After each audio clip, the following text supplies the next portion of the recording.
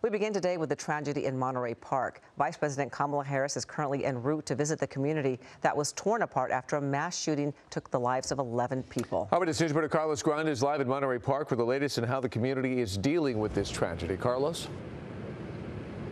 Well, that's right. As you said, Vice President Kamala Harris will be visiting this location later this afternoon. Now, all the details have not yet been released officially, but we do know that she will visit with the victims' families. People here are still trying to cope with this horrific tragedy.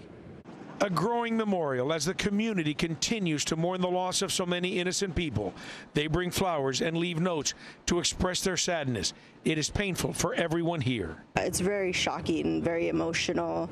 I wanted to come down to show love to the Monterey Park community. Vice President Kamala Harris arriving to Southern California this afternoon to meet with family members of the victims and offer her condolences. People here say it will help in the healing. Something we need at this time. You know, they're very important figures in our country, our president, our vice president, and it's an honor for them to show up here, for at least the vice president.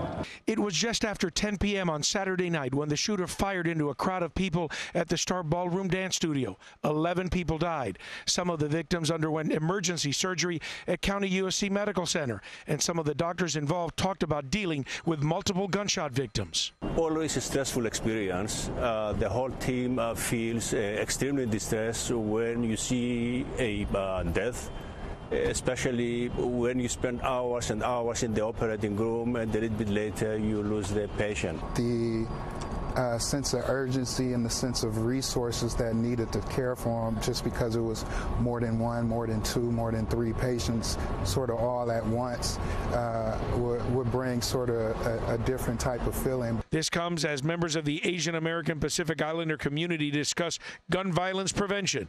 The shooter in Monterey Park, as well as another mass shooter a day later in Northern California, were both Asian. These incidents happened during the Lunar New Year, which is usually a time for celebration. Historically, Asian Americans have experienced the lowest rates of injury and death from gun violence because we have had the lowest rate of gun ownership. More guns means more gun violence. To defend our community from further gun violence, Asian Americans must resist the deadly siren call to buy guns. And there will be another vigil here tonight. The Vice President, is also expected to lay a wreath here for the victims.